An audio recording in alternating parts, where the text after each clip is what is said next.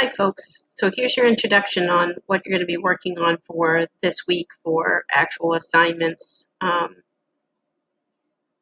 You have worksheets 2A and 2B, which will be how to calculate the properties of triangles, as we discussed in class this week, and also a worksheet on how to get some typical information from some geometric objects. So let's take a look at each one. This is the worksheet itself.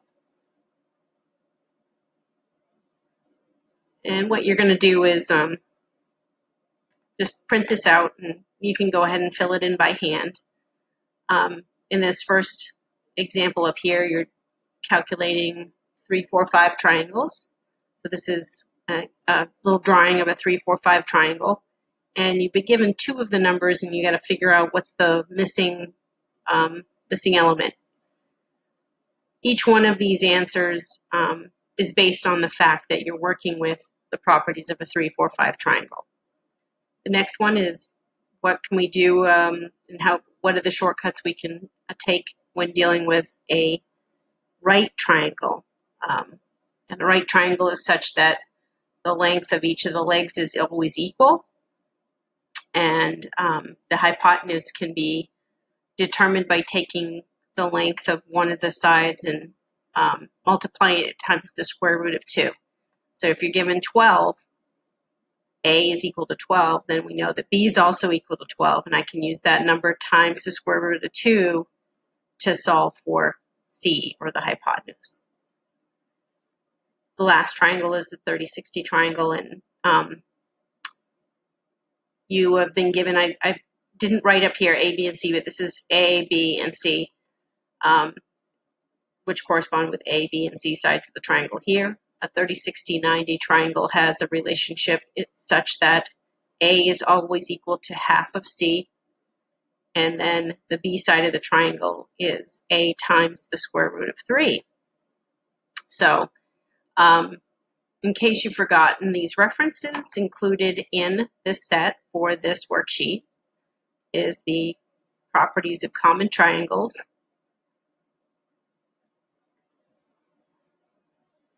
which has references for you again. Okay, so remember that this 1.732 is what you get if you typed in the square root of 3 in your calculator, and the 1.414 is what you get when you type in the square root of 2, get the square root of 2 in your calculator. So that's all those are. But this is your references in order to solve the problem. So let's just do one of each one of these triangles as an example.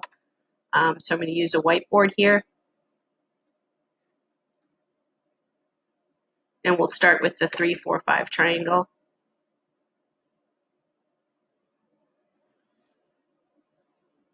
So with a 3, 4, 5 triangle, no matter what, the sides will be associated with each one of those numbers. So A is always going to be the 3 side of the triangle. B is always going to be the 4 side of the triangle.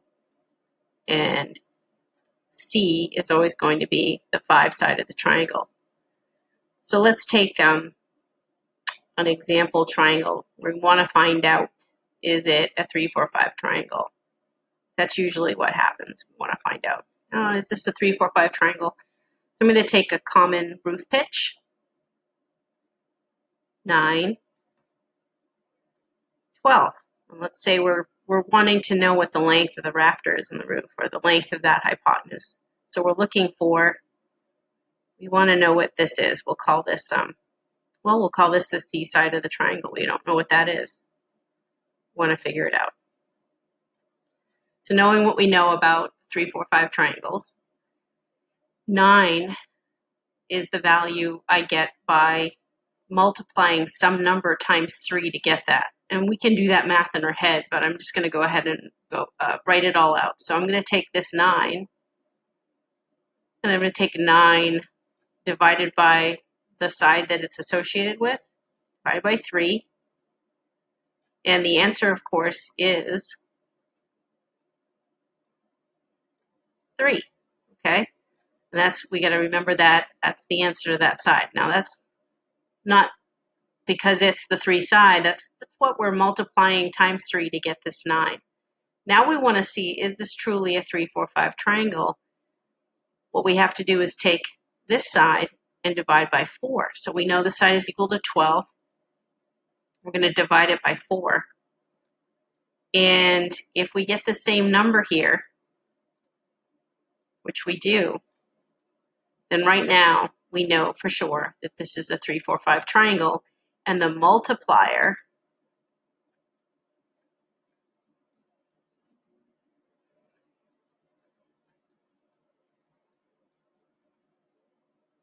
equals 3, because we're using 3, we're basically taking this 3, 4, 5 triangle and multiplying it, making it 3 times larger.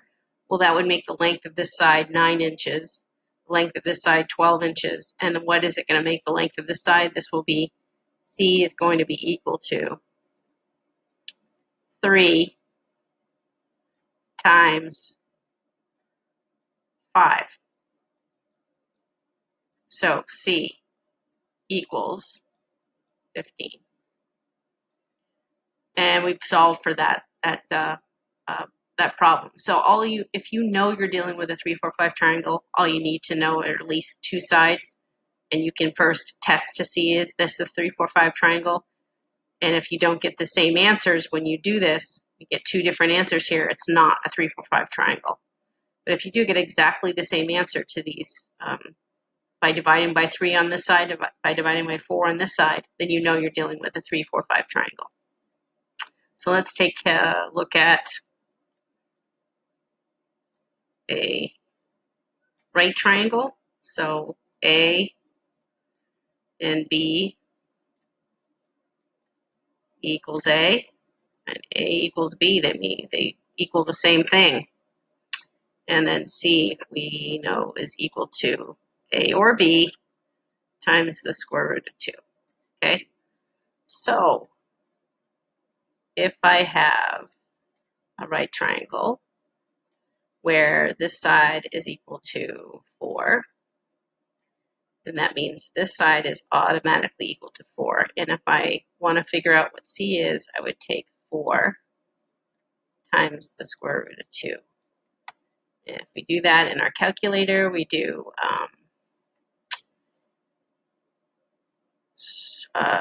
I think I'd do, oh, no, okay, so let me clear this. So I think I have to do 2 squared. There's that number, 1.414 times 4 is 5.656. I'll just round to the 3rd decimal place. So that means C equals 5.657.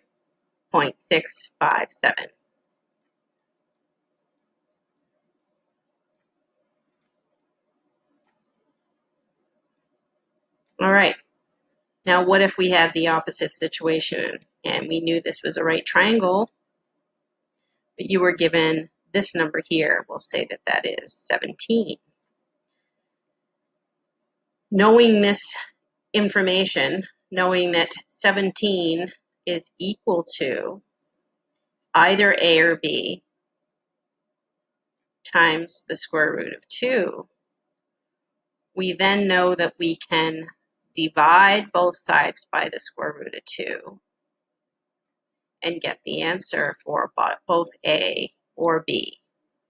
So if I take 17 divided by the square root of 2, 17 divided by 2 squared, I get 12.021.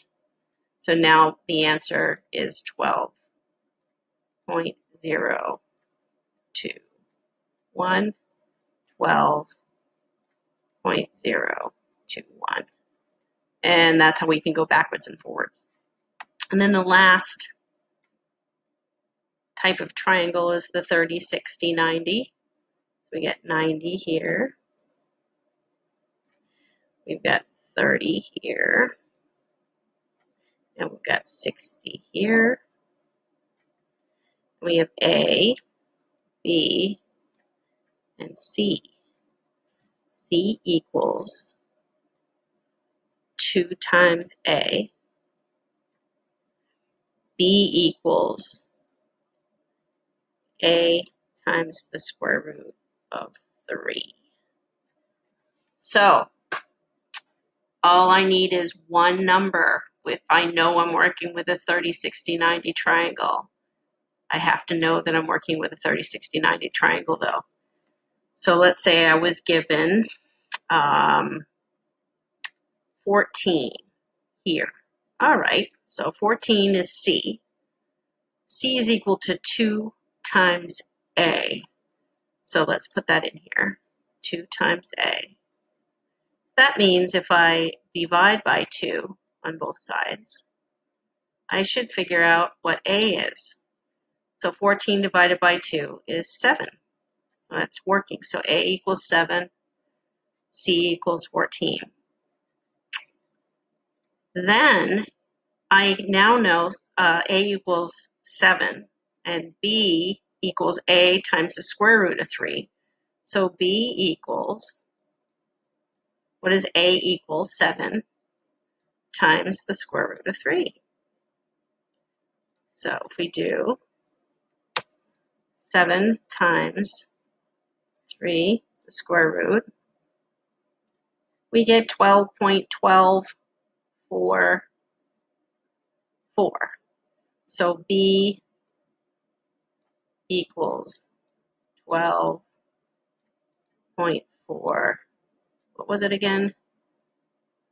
12.124, sorry. 12.1, let me erase that.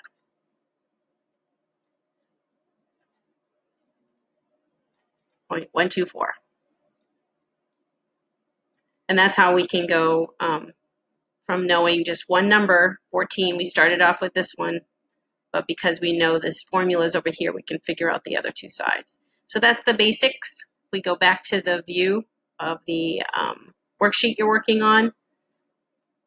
Here, you're just filling in the blanks using that information. So you're going to want to have both this worksheet and the properties of these common triangles available to you to solve that worksheet problem, or that side of it. I'll go ahead and do another video for the areas and volumes worksheet.